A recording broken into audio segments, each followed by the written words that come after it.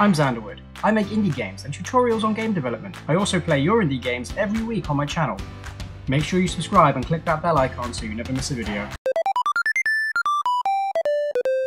And a huge shout out to my new channel members and Patreon supporters: Jet Simon, Basic Terror, Enmark Games, Zan, Foozle CC, James Welch, Olivia Bernier, Tor Alexanderson, Matt, Fam Van, Mario Lewis, Seth Coble, and Retro Galaxy. Hey guys, welcome back. Let's continue on with our Flappy Bird game. So what I've done in between episodes, which you can change over right now, is I factored in delta time. And this is something that I sometimes forget to do, and it can mess with the performance of games if certain computers or screens run faster than others. So on this event here that says every tick pipes set x to self.x minus 0.5, I've just changed that to minus dt, which stands for delta time, and then multiplied by that by 60. And if you play the game, you shouldn't see too much in terms of a difference. It'll just mean that the pipes come in at the same speed on every single device that anyone might play on, and therefore the performance won't be disturbed, for lack of a better way of putting it, depending on the person's device. Now, the next thing I want to do is add the rotation of the sprite, and I'm just going to draw a face on this guy just so we can see for demonstration purposes. It's obviously not going to stay like this because we're going to replace this placeholder with artwork, but just for the sake of showing you what we're doing, this will then give us an idea of which direction it's facing in. So on any touch start, we're going to add an action, and we're going to say player. We're going to set the angle, and we're going to set it at 320 degrees, which is kind of up diagonally to the right. Then I'm going to add an event at the bottom that says system every tick, and then every tick we're going to rotate the player. So we're going to say player, and we're going to rotate clockwise. And this is going to be, again, factoring in delta time like we did before, dt times 60. So he's going to always be rotating to the right, but as we tap, we're going to reset that position to the top. So it's going to look like he's falling every time we're not tapping the screen. So let me just show you what that looks like. So you can see he's kind of looking up, and then as he falls, he starts to rotate down. So it kind of looks a little bit nicer. The next thing we need to do is add in the collisions on the pipes. And to do that, we need to go to the pipe sprites that we created, double click into the bottom one, click on frame 0, and click on this little triangle here, which shows you the collision boundaries. Just right click on any of the squares and just say set to bounding box.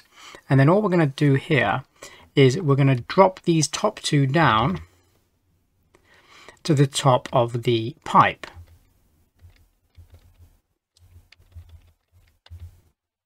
Which will be 64. Then on the next frame, we're going to do the exact same thing. In fact, if we right click on it and we say guess the polygon shape, oh, that doesn't really, I don't know how it's not guessing that, but there we go. Okay. When you're happy that all your bounding boxes are the exact same size as the sprites themselves, that's all we need to do there. Let's go back to the event sheet, right click and create another group, and we're going to call this one collisions. Add an event, and we're going to say player. We're going to say on collision with another object, and we're going to say pipes, but the family pipe, so that could mean either the top or the bottom pipe. Add an action, system, and we're going to now set the time scale. And I'm going to set the time scale to 0.5. So this is going to create slow motion. So what I want to happen when we hit a pipe is I want everything to slow down. Eventually we'll spawn in like a particle effect, and then we'll cut to a lose screen which shows them their high score. But to start with, to make it nice and juicy, we're going to add in a slowdown.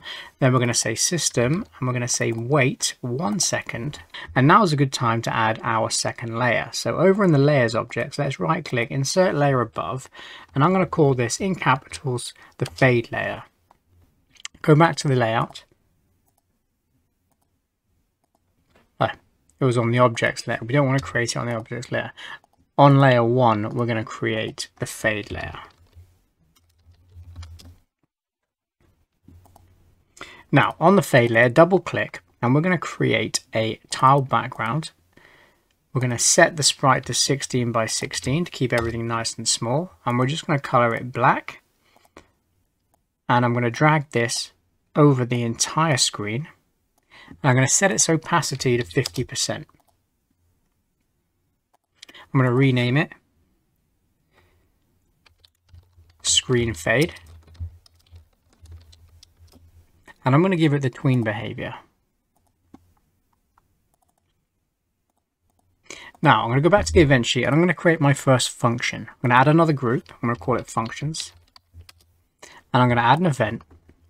In fact, I'm going to right click and I'm going to add a function.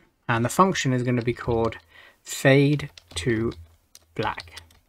It's not going to be black. It's going to be kind of 50% black, but fade to black. And then we're going to add the action and we're going to say screen fade.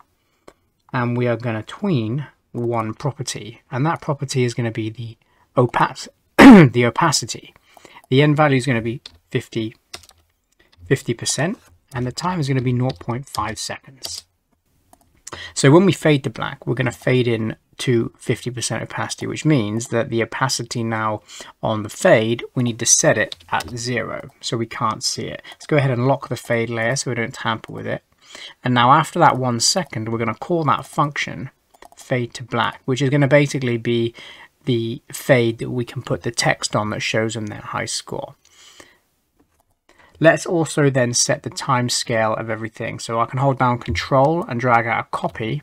I'm going to set the time scale here to 0, so everything will be effectively paused when we fade to black. In fact, if I do that, we're not going to do the fade in. It's going to stop everything. So we're going to need to wait another 0.5 seconds here. And drag that down, or in fact what would be better is put it in the function itself. So fade 0.5 seconds to 50% opacity, wait for that to happen, the 0.5 seconds, and then set the time scale to 0. So now if we play, if we hit one of these pipes, we should slow-mo for a second. There we go. And then it'll fade in and stop. However, I don't like the time that's taking to play out. Seems a little bit too slow. And I also don't like the color of the fade. So let's go ahead and make this black. Lock the fade layer, go back to the event sheet, and let's go ahead and change the end value to 70%. And I'm going to change the weight to 0.5. because it's going to be 0.5 is actually going to be 1 second because we're doing everything at half speed because we set the time scale. And with that in mind, this is now going to need to take 0.25 because again, that's going to be twice as long because the time scale for the entire game is cut in half. So now let's see, that should all be twice as fast and a little bit blacker. There we go. Perfect. I'm going to leave it there. We're getting there. We're going to start adding in scoring in the next episode so we can clock up a point every time we go through one of these pipes. So until then, guys, take care. Thanks for sticking around again if you've made it this far, and I'll see you in the next video.